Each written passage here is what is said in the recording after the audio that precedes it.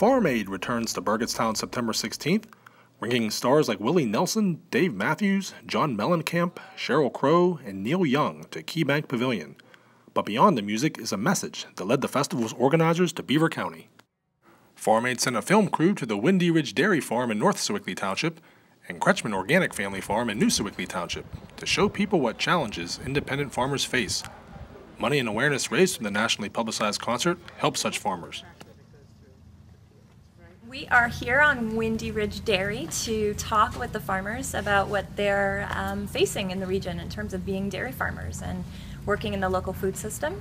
And we're shooting video that's going to be used at the concert, both on our press event stage and also in other media. And we use the video to really show folks what it's like to be on a farm, to work on a farm every day, and what the stories are behind the food they eat. Farm owner Chris Fisher welcomed the Farm Aid attention. It's nice. As long as it's helping the farmer, we're happy to have them here.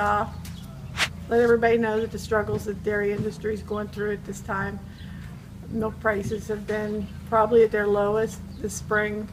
They're going up a little bit now, but it's a struggle. In a competitive era of mega farms, the hope is to keep family-run farms going strong. Reporting from Windy Ridge Dairy, I'm Scott Tatey for timesonline.com.